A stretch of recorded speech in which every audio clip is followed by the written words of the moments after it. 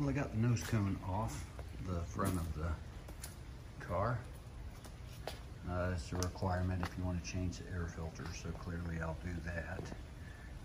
I obviously see the radiator and the oil cooler, so I'm just going to really check everything out, make sure it's all good to go, and kind of better understand what I've got going here. I'll probably run it and let that fan kick on, and so I can see it and hear it.